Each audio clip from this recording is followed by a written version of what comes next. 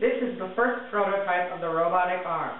It's a very basic design, just some fingers affixed to an acrylic board, and it was designed to answer some basic questions, such as, how should we design the fingers? What should the fingers be constructed out of? How will we make them bend properly? How should the overall shape of the hand be? How much torque will we need to pull each finger?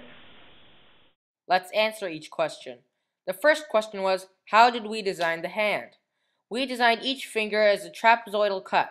These trapezoidal cuts on each segment meant that when each segment bent into each other, it would all join to form a 90-degree angle, which then ensured that the finger bent properly. The second question was, what should we design each finger out of? We used plastic for this model because it was very light and it was still sturdy. The plastic was also easily shapeable so that we could cut each segment into a trapezoid. The third question was, how do we make the fingers bend? Well, that's kind of tricky. The trapezoidal cuts alone won't make the fingers bend because they'll fall apart far before they bend.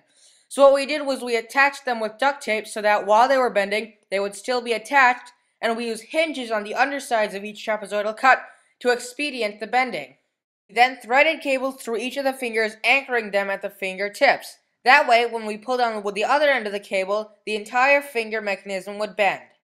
The fourth question was relatively easy to answer. All we had to do was copy the relative shape of a human hand, with the thumb farther below the rest of the four fingers. The fifth question, how much torque we need, was answered by measuring the amount of pull we exerted on each finger, and then measuring the same amount of pull on a weight scale. The final answer, we exerted 15 ounce-inches of torque on each finger.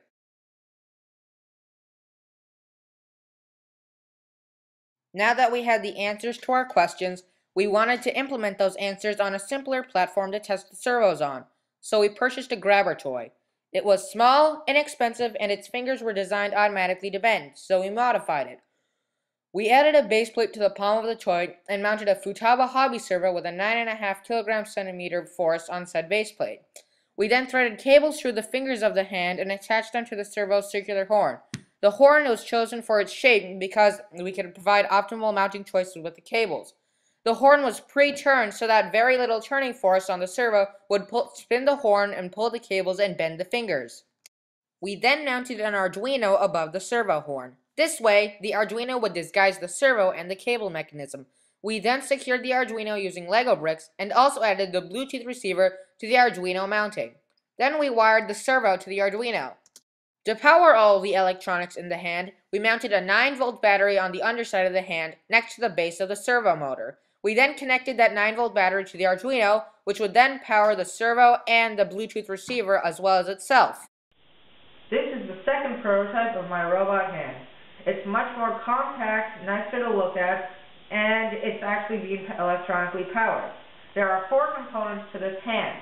There is the actual hand itself, which we used to construct out of a small kit we found online, the Arduino Duino, which we use as the brains of the entire operation, the BlueSmart serial communication, which serves as a link between the Arduino and the NeuroSky mindwave, which we use to read our brainwaves so we can control the robot hand, and a battery servo mechanism in the back, which we use to both power and move the robot hand. The NeuroSky headset reads the brainwaves of the user. It then sends those brainwaves as information to the Bluetooth receiver, our BlueSmurf. The BlueSmurf module then forwards the brainwave information to the Arduino microcontroller. Meanwhile, a computer has uploaded a program to the Arduino microcontroller. That program will tell the Arduino what to do with the brainwave information. In our case, the program tells the Arduino to read the attention brainwaves from the user and use that measure to determine when it should spin the servo motor. That servo motor, when spun, will then spin some ropes that connect to the fingers. Thus, when the servo spins, the fingers will bend as well. In a nutshell, when you concentrate, you bend the fingers.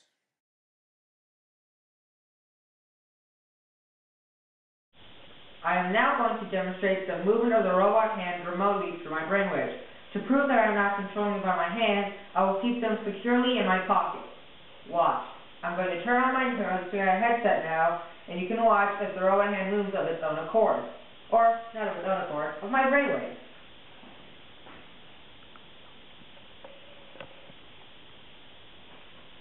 The green light is the blue spark establishing connection with the Arduino and my headset. My hands are still in their pockets.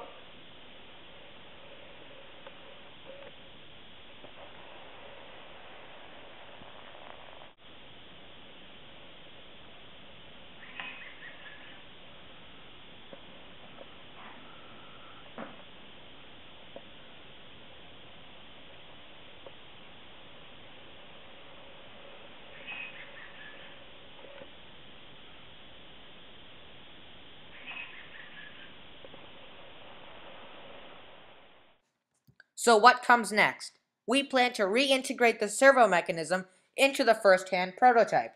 Then we are going to construct an elbow mechanism to enable the whole hand to move up and down. A wrist addition will let the wrist rotate, and it might be in the works, but blink detection is currently underway to enable eye blinks to act as another form of control over the 2 degrees of freedom from the elbow on the hand currently offered. Finally, we plan to package all of these mechanisms into a pleasing, accessible, user-friendly prosthetic hand. We hope you were pleased with the progress we have made. We are pleased with the progress we have made, and we hope to post another video showing even more progress soon. Thank you for watching this video.